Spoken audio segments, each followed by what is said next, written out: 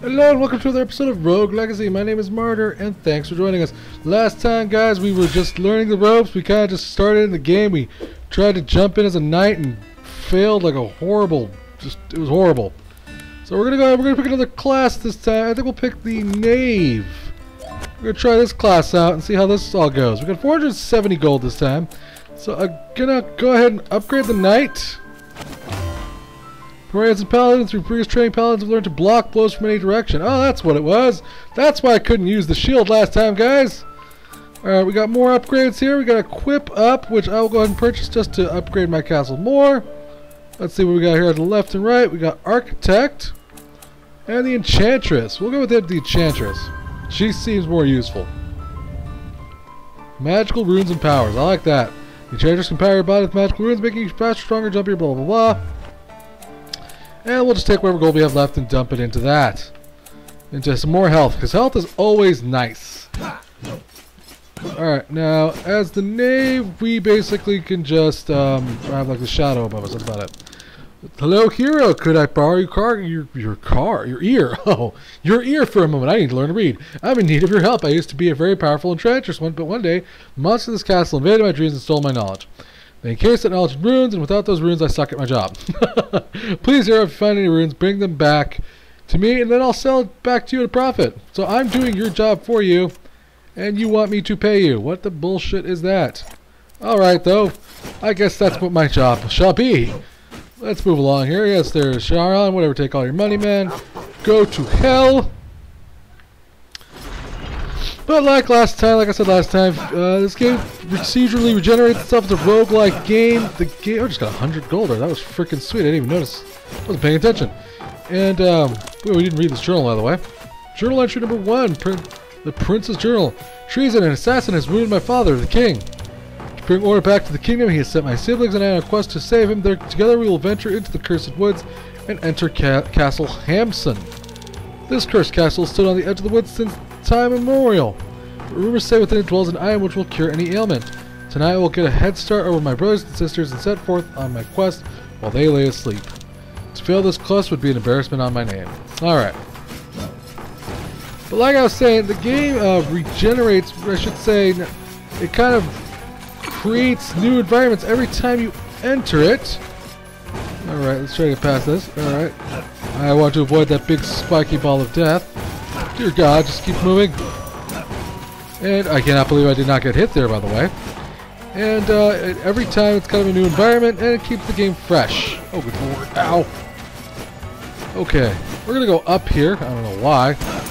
We got 100 gold. That was pretty freaking sweet.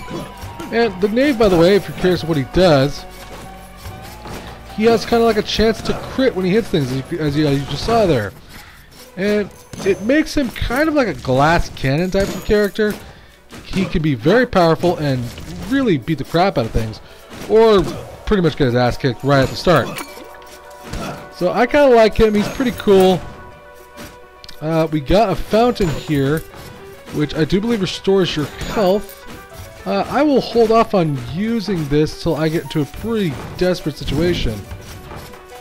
If that is a wise decision or not, we will find out. Oh, good lord. Okay, thank God none of these paintings are moved. Oh, okay. That would be the desperate situation I was talking about, and we will go back ahead and use that fountain now. Because I do not want to die like a doof without using this at the very least. Okay. Now, oh God. Oh God, oh God. Okay. Thank goodness we were a little... Every time you get hit, by the way, you become slightly invulnerable for a little while. Which prevents you from taking damage for about, I don't know, a second or so. Not that long, not like game-breakingly long, but enough time to, let's say, hopefully get out of the area that you are in, the danger zone, as it were. I think we're doing so far pretty good. We haven't made all the gold we made last time, but we seem to be doing fairly well. We're at 520 gold. That seems to be about around the range we were at last time. I'm going to keep going. Let's go up, what do you think? Yeah, let's go up, guys. Let's see what's up here. Okay. I don't exactly understand what I'm doing, and I'm dead. That's that. That was more difficult than I expected. I did not understand what I was doing in that room. Yes, rest in peace. He's dead. Thank you. Alright, so we got a barbarian, a mage, and a paladin. Now we remember we got the paladin to get the shield ability. So we make... Apparently it's a she, and she has baldness and irritable bowel syndrome. Nice. That sounds like a winner to me. Alright, so we got 540 gold here.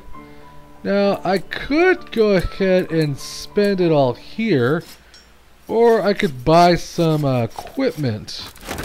Does she have anything that's all that useful to me? Vault. Grants the power to jump in the air multiple times. I like that. Let's see. Basically, I kind of like fart and I can double jump. I like that. Very nice.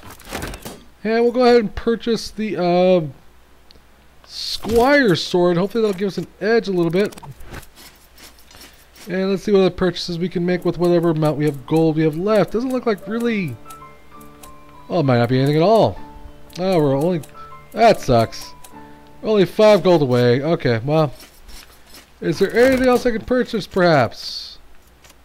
No, it does not look like we can purchase anything. 500 gold. 150 gold, there we go. No, wait, we only have 15. Whoop, derp, derp. Derp, derp.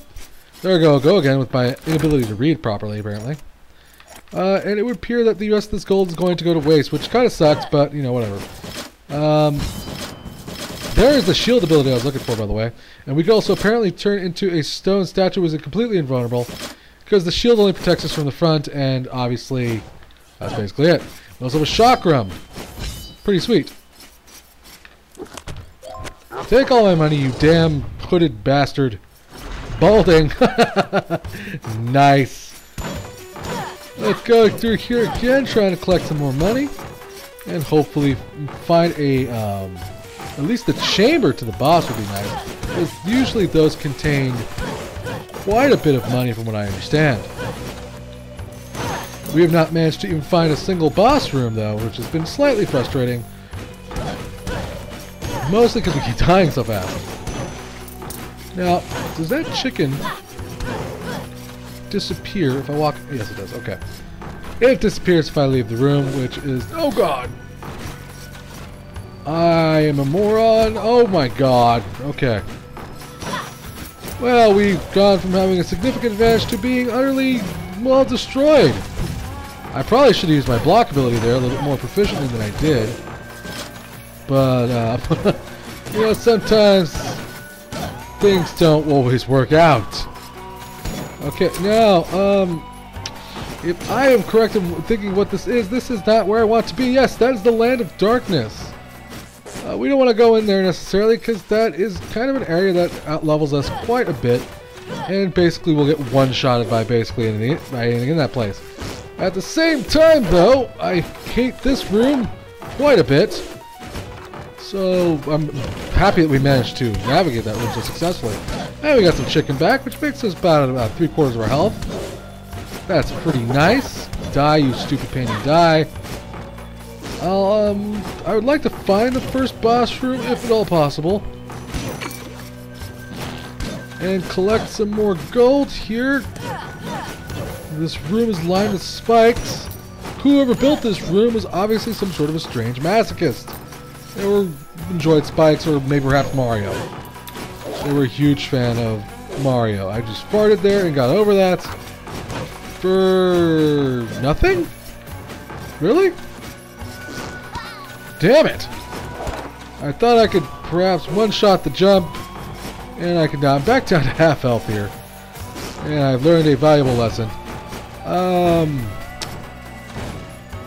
Now, this is potentially the class to do this fairy chest. These are the fairy chests I was talking to you about in the first video. And you can attempt to kind of get these runes from these things, which is what they offer. They offer runes.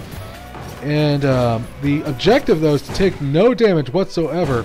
So we're going to go ahead and try that. Okay, we did not succeed, though, because of the stupid-ass spikes. We'll see if we can make it out here with our lives. Probably... Oh, we barely managed that. I am impressed. I am literally one shot from death right now. Okay, get away, get away, get away, get away. Okay, if I could find a chicken wing in one of these barrels, that would be fantastic. Get the hell away from me, you stupid zombie. And this guy scares the bejesus out of me. We still have plenty of mana, which apparently is not going to do me any good, though. I would not like to die, if at all possible, because we really haven't accomplished that much in this playthrough thus far. But as I said, we will die many times as we learn and get more upgrades. I probably just need more health in general. There's a chicken plank! Oh god! Not that it mattered, we're dead. Lady Jenny has been slain.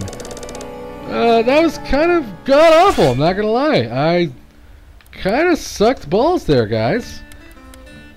Now, let's see, we got a barbarian here with ADHD. He apparently moves very fast. We have a paladin here with an endomorph. Basically means he has he's bigger, not gigantism. He's just bigger. And we have another paladin here, which is nostalgic, which means the game will look strange, which I'm not a huge fan of. And chickens freak him out, which basically means every time we find a chicken plank thing, it'll turn into an enemy, which we have to kill, and then we can eat. I am going to say the barbarian. And the reason for that is the barbarian has quite a large bit of health. I'm going to dump more things into health here, and that's pretty much all we can really afford, so I'm just going to hop back in there as fast as I can here. We got the blade wall ability, which is really not that great of an ability. It's very circumstantial in its use. But who knows, we may find a use for it. The barbarian special ability, for the most part, is that they have butt tons of health. In comparison to the other classes, they have more health than everybody else. But that also means that they're, I think, slightly more weaker than the other classes. This isn't really going to serve any purpose for me hitting these guys. Let's just get through these guys and move along. Oh, good lord. I miscalculated the timing on that jump there. As I figured one of those paintings was a bad guy there. Excuse me, I had to burp. Oh, good lord. Okay, not doing fantastically. Not gonna lie. We'll kill this guy if at all possible. And let's just leave the room, actually. You know, screw that. If I don't have to fight him, why should I? We have yet to find one of the boss rooms, which has been kind of my goal for this playthrough, is to find at least one of the boss rooms. And get some, perhaps some possible upgrades and quite a bit of gold.